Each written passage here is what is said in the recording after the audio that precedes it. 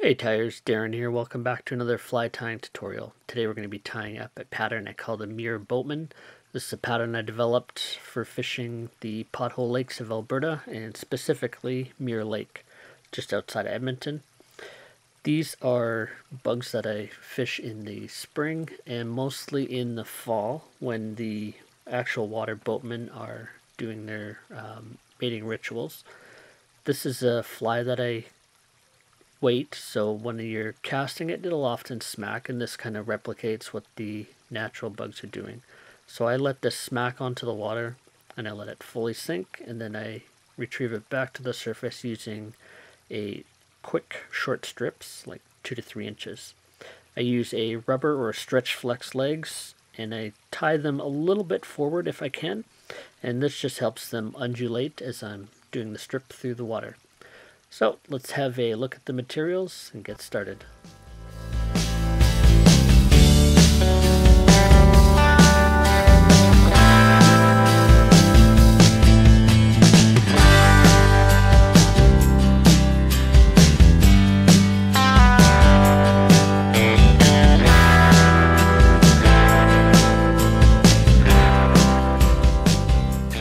Alright, let's get a fresh hook in the vise. I'm going to be using a Mustad S82, and that's the Mustad 3906B in the signature.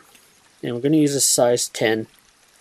This is a little bit bigger than what I'd normally use, but just for the sake of being on camera here, we'll give you a little bit better view of what we're doing. So I've got a black 6/0 thread. Just put on a base layer of thread, and I'm going to take a little bit of my 030 wire, lead wire, and we're just going to add a few wraps here, maybe 5 or 6, probably good. I'm just going to cut that using the back of my scissors, just so I don't dull those.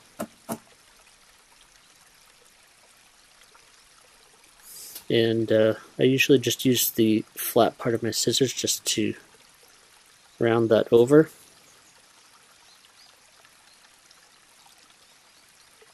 And the same on the back side here.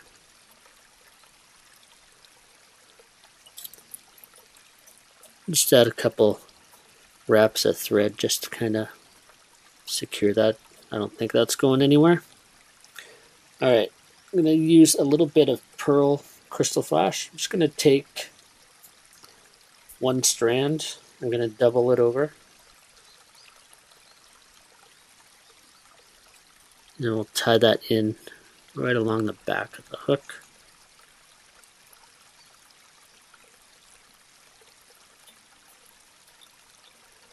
And this is just, I tied this in just to kind of represent a bit of trailing air bubbles. Alright, next I'm going to take a little bit of black matte flashabou. This is nice limp stuff, so it'll work out really well as a shellback. So I'm going to take a small clump and I'm going to double it over just so I get a bigger shellback out of this. So we'll just tie that along the back and kind of want to flatten it out a little bit as we come up. Then I'm just going to double it over.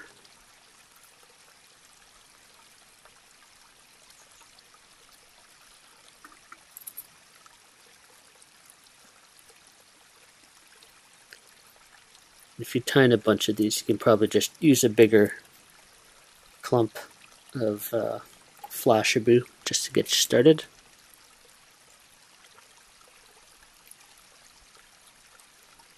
Alright, so I'm just going to come in front of these legs here. I'm going to use a stretch floss. This is like a rubbery spandex lycra type rubber leg. This one's a Superfly product. It's a little bit square, I guess. So we're just going to take one leg, and I probably want this to be a little bit longer than the length of the hook. So we'll just start by tying that on with kind of a cross wrap, and then we'll add another wrap in behind here.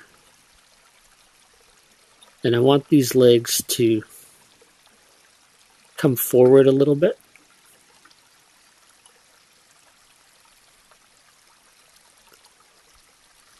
I'm going to trim that just to length.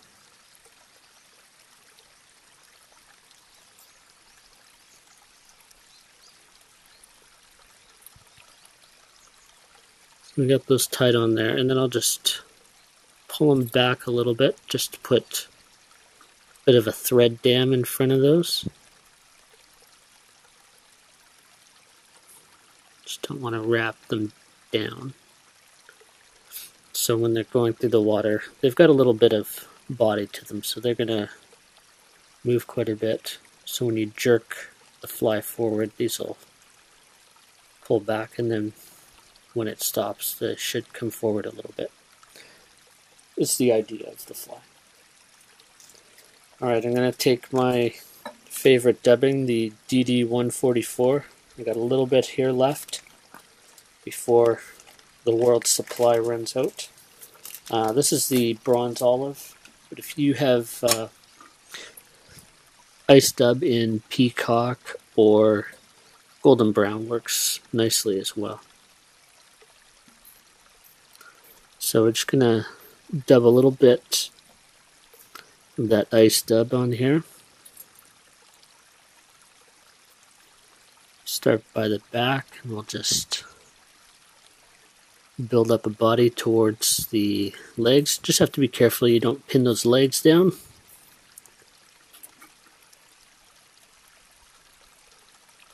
And do a wrap in front, behind, just to make sure those get covered. Add a little bit more dubbing there, fill that in.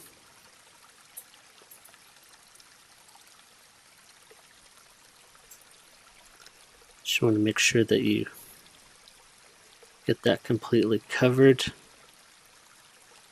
Be just a little bit tricky there, working in and around those legs. Alright. I'm just going to put a half hitch in here at the head.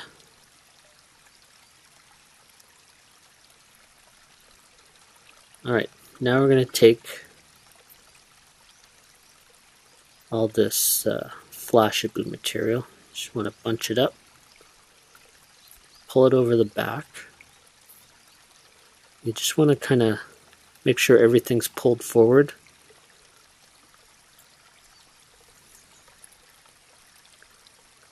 And we'll add a couple wraps here. So that one's a little bit better. It's a bit nicer coverage than the one I showed in the preview there. So pull this back, add a couple wraps underneath, trim that off, and then we'll just clean up this head. Now we'll add a whip finish. I just want to show you one more little thing that I do with this fly, and that's just to add a pearlescent head cement, and this is totally optional, but I use the Loon Hardhead, and this is the pearlescent white. I use this on a lot of my minnow bodies as well. Just make sure you shake it up before you apply it on there. And you don't need a lot, just a little bit on there. That gives it a little bit extra. Bit of a sparkle on the head. There you go. That's my Muir Boatman.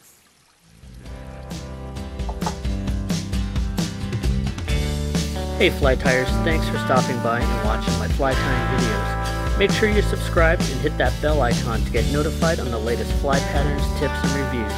If you've enjoyed the video, hit that like button and post a comment below.